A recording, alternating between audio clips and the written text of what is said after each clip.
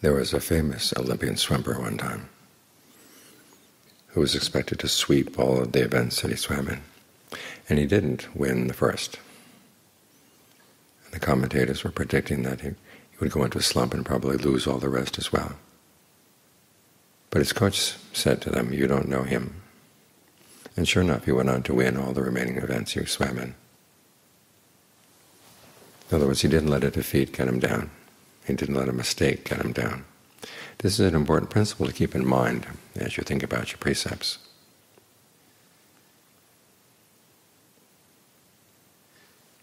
That they're basically training rules. That's what sikkhapada means. The name of the precept is training rule.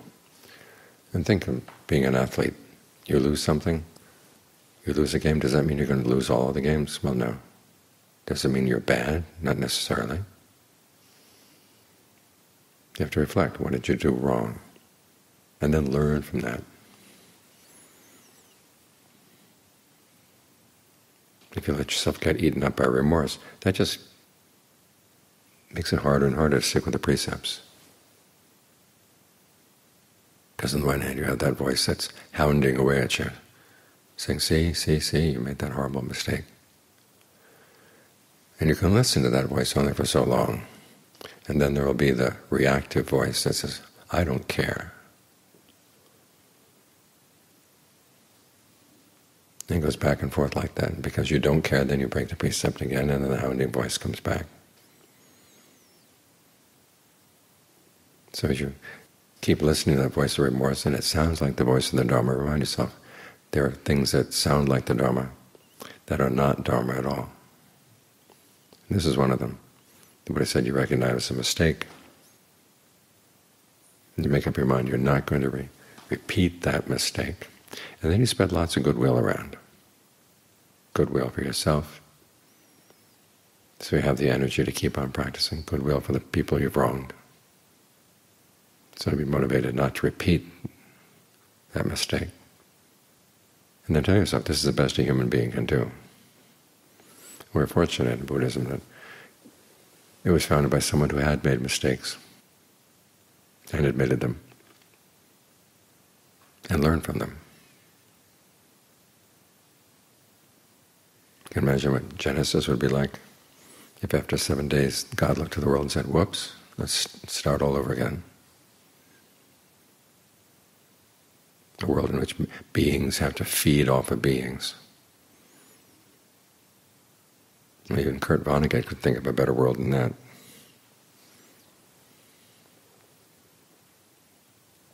So the Buddha knew what it's like to make a mistake, but also knew how to learn from them. And an emotion that he never recommends is guilt. He does recommend shame. It's a very different one. And the shame he recommends is not the kind of shame that says you're a horrible person, you should be ashamed of yourself, don't show your face around anyone. It's more the shame of realizing, okay, I'm a good person, but I slipped. We've already taught Rahula to have shame over his unskillful actions. Here's a member of the noble warrior caste talking to a son, trying to imbue him with the attitude of a noble warrior. And these are people who are very proud. And so part of a healthy sense of pride is that there are certain actions that you realize you'd be ashamed to do them. And if you do slip and do them, you say, okay, I've got to be more careful the next time. And that's the appropriate way to learn from a mistake, learning that you've got to be more careful. One of the reasons why we take the precepts is we have some clear standards to hold by. You hear some people saying that the Buddha wouldn't have hard and fast rules, so we take them as general recommendations. But no, they're meant to be followed as rules. Training rules. Because your mind needs to be trained. One of the things you'll find very quickly is that your mind can be very quick in breaking the precepts, especially if you've lived without the precepts before and are suddenly finding yourself having to follow them. you can see how quick the mind is to want to break them and not even think that they're breaking. Just saying, well, in this situation I've got to say this. In this situation I've got to do this. Speech is the most difficult of them because it is so quick. A thought comes into your head, and sometimes the checkpoints between your brain and your mouth open all the doors, and it just slips right out. Okay, there was a thought in there was an intention in there that was not in line with the precepts, and you missed it and let it slip right through. And this is a lesson that you've got to be more alert, you've got to be more mindful. Because the things that are going to happen in your mind are a lot quicker than that. And they can be pretty devastating. Think of someone on his or her deathbed, and the mind starts thinking about this, thinking about that. All sorts of thoughts are swirling through the mind. And if you're not really clear about what's going on in the mind, what the mind is saying to itself, as you leave the body, you can go all kinds of places. I read a novel one time in which one of the main characters is dying toward the end of the novel. And all of a sudden she fastens on a tree outside the window. Now if the author were Buddhist, that would be a sign that she's probably going to be reborn as a tree deva, which is not too bad. Or she might be born as a bug in the tree, who knows.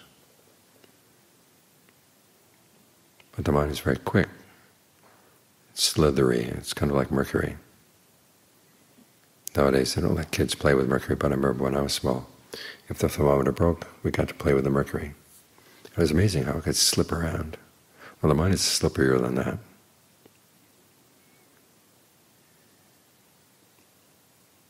And so if you find that all the effort is required to turn a thought into actual speech is too quick for you to catch, what about the thoughts just on their own? So you take it as a warning. You've got to be more careful. You've got to be more alert. This is why the precepts are good practice for concentration practice. You need to be mindful, alert, and really take it seriously, not in a grim sense. The more grim you are about the precepts, the less the likelihood that you'll stick with them. But serious in the sense that this is something you want to master.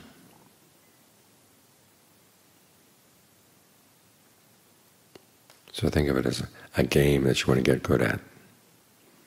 There is a sense that it is enjoyable to learn how to get some control over your actions. It's an attitude a lot of us have trouble learning, but it really is important. And the Buddha keeps recommending that. He says, you want to have a sense of well-being, a sense of gladness to bring to the concentration. Well, one of the best ways of doing that is to learn how to stick with the precepts. You get more and more used to thinking in skillful ways, more and more used to seeing the times when you really stick with the precepts where you hadn't before as a victory, and you take joy in that. This is when you learn how to enjoy the training, that you can keep it alive, and you're more likely to get quicker and quicker at catching yourself.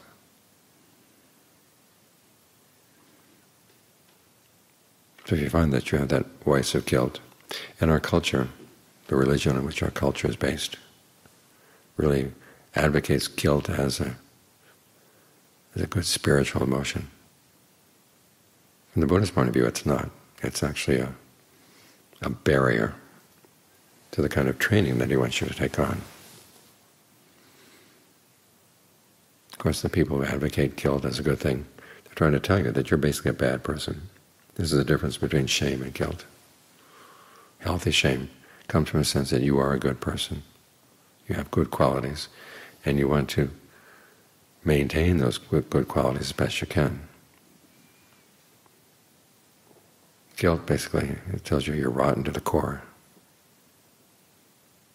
And that's not going to help you. It's the kind of emotion that makes you more and more dependent on others. And the Buddha is trying to teach you, you've got to learn how to be dependent on yourself. And part of self-reliance is a sense of competence. Yes, I can do this. I am capable.